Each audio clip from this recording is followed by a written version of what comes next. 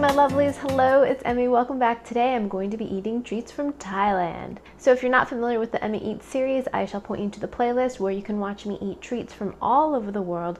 These were all very graciously sent to me by my beautiful viewers.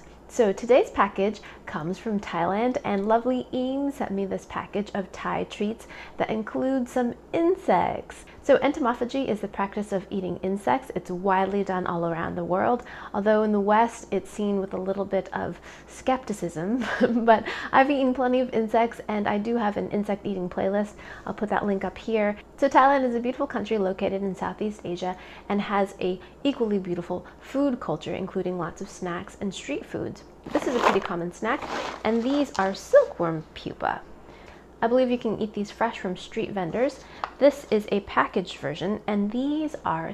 So silkworms eat mulberry leaves, and when they're ready to transform into a moth, they make a little casing or cocoon around themselves out of silk. And inside the cocoon, they pupate and transform into a moth. And this is actually what's inside that cocoon. So the casing or cocoon that the silkworm produces is harvested and is then spun into beautiful silk. So I'm imagining these pupa are the byproduct of that industry. Waste not, want not, right? Silkworm pupa are also eaten in Korea. You can buy them in a can, and if you missed that video, again, I'll put the links there and there as well. They smell really nutty. There they are, and they look like little snacks as well, except they're little critters. Here's what they look like up close. So yeah, if you flip it over, there's a little face. You can see some eyes and, legs or something. And there are little segments in its body. They're very, very light, kind of like a Cheeto. All right, here we go. Itadakimasu. Wow.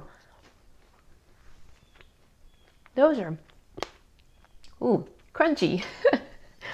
Those are really nicely seasoned. I think the first one I had a little bit of an uneven distribution of flavoring. The first one was very, very salty and seasoned. The other ones are much lighter. They're yummy. There seems to be a little bit of variation between different specimens of pupa. Some are crunchier, as you might have heard, and some are lighter. I'm guessing that might have to do with the stage of development. Perhaps some of these are older or younger than each other, so more things are developed and therefore crunchier. The texture is very, very light and crumbly, kind of like a cheese puff. Light, airy quality to it, but much more kind of crumblier. And in terms of flavor, they're delicious. They're smoky, salty, sweet, and kind of mushroomy. Delicious. I much prefer this crisp, light, fried version to the wet version that I had in my previous video. Yes, the texture of this is much more pleasant. Flavor is much better too. Yum! So a lot of you have asked, do my sons eat any of the things that I eat on camera? And the answer is yes. Whenever I'm done filming, I have leftovers, and I always offer them to my boys to see if they want to try them. And oftentimes my younger son will say no thanks, but my older son is a little bit more adventuresome, and he will often try it. And if he doesn't like it, he doesn't like it, but he gives it a taste and says, not bad, pretty good, or no thanks. As a parent, that's pretty important to me. I want to raise adventuresome eaters. So yeah, I'm all about sharing. I just boiled some water, so while my water's hot, I'm going to make this. And this is a milk tea. Actually, it's a riceberry milk tea. Everything is in Thai, so I'm not exactly sure what riceberry is, but I love milk tea, so let's give it a go. All right, let's add that to there.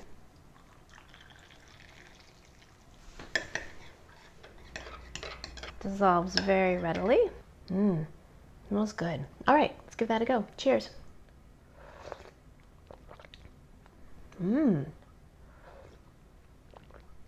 It tastes like non-dairy creamer.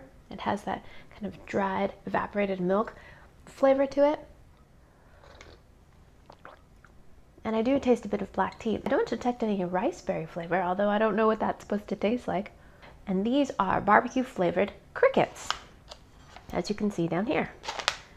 I've also had crickets before. I've actually made chocolate chip cookies with cricket flour. Again, I will put the link down below. These smell very musky and earthy. Smells good. All right, here are the crickets. Oh, these are cute. Look at those. Lots of little cricket pieces. I see some heads and some legs there.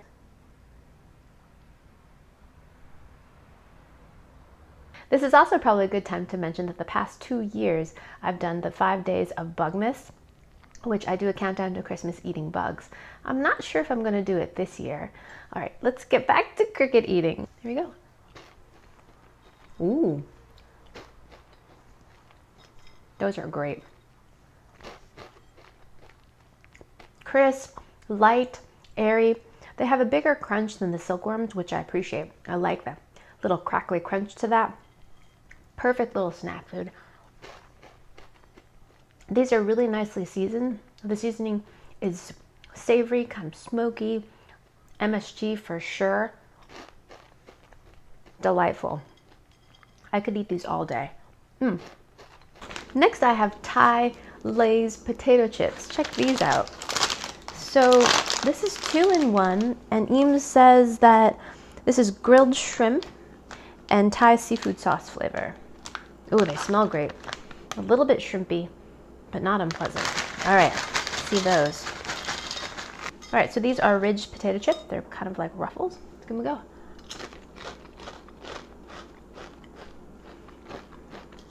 Wow.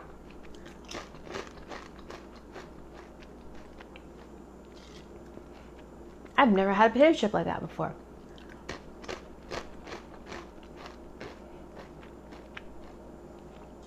And now that I've had 3, they're pretty good. Completely different flavor profile than any potato chip that I've ever had in the States, that's for sure. Initially it's a little bit sweet, and then the savory components start to come on, and definitely salty, and has a muskiness, kind of seafoody muskiness that's not unpleasant. Quite good, actually. And a significant amount of sweetness too, but not as much as some Korean snacks that I have, which are very, very sweet, but significant. There's a tiny bit of heat too, just a little bit of warmth to kind of tickle your palate. Very, very complex flavors going on there. There's a little bit of tanginess too. Tanginess, muskiness, kind of shrimpiness. In terms of texture, it's just like a Ruffles potato chip, kind of that light, ridged crunch, but in flavor. Totally wild. Delicious. Next, I'm going to try this little can of treats, and these are Pumpui, and these are fried baby clams with chili. Doesn't that sound great? And you can feel them shaking inside. Sound a little leathery. Ooh, here they are. Look at that. Spread these out so you can see them.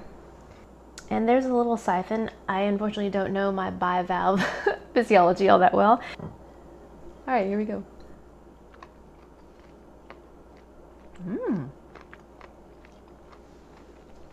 As you can probably hear, these are quite resilient, rubbery, and kind of squeaky. They remind me a lot of cuttlefish or squid jerky. This too also has a similar flavor to that. It's kind of musky, very briny, slightly stinky, and smoky. These are sweetened with a sweet chili sauce.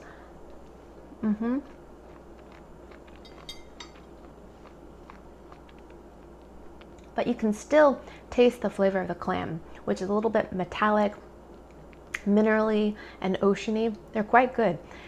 And there's a little bit of chili oil in there as well. So this has a little bit of heat, more so than anything else I've had so far. Delicious. I think these would be fantastic with rice.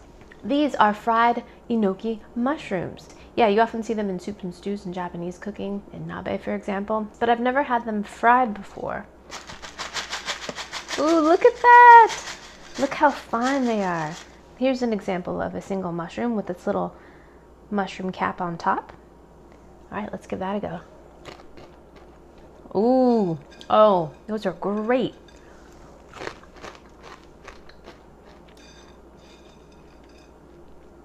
Excellent crunch, super umami flavor, that elusive kind of sweet and salty and just addictively delicious flavor.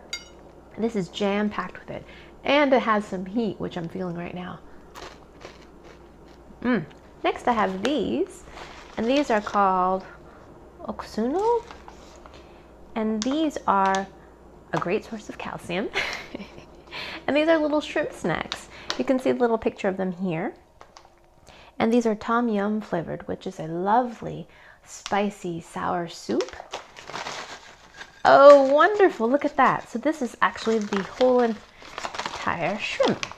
Yeah, I wonder if these are a byproduct of like the peeled shrimp industry, because these look like they're just legs, nothing but legs. Tasty legs they are. Again, a really nice snacky crunch, fried without being overly heavy or oily. While these taste just like shrimp chips, they have that great shrimpy concentrated flavor. These have a different texture. It has a more varied crunch. Some bits are a little bit firmer, some bits are a little bit lighter, as opposed to a shrimp chip where it's just quite homogeneous and even, but delicious. And lastly, we have another pack of chips. These are Lay's chips. Again, we have this waffle cut, and these are sweet basil flavor. These chips have a slight orange yellow hue to them, and if you look carefully, there's little specks on there that look a lot like black pepper. All right, let's give those a go.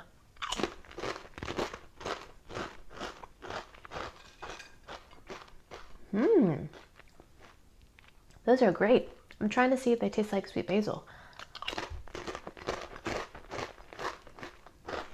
Not that I can tell, but they're delicious. It tastes a little bit like instant noodle bouillon from a Thai noodle packet. I don't taste any basil necessarily, a little bit of sweetness, some black pepper, but scrumptious. All right, so that wraps up this tasting of Thailand. Eames, thank you so much for sending me this package of treats. So many interesting things that I've never tasted before, and just wonderful textures and flavors. And thank you guys so much for watching. I hope you guys enjoyed that one. I hope you guys learned something. Share this video with your friends, and be sure to follow me on social media. Check out my Insta story for a little behind the scenes of what I do every day, and I shall see you in my next one. Toodaloo, take care, bye!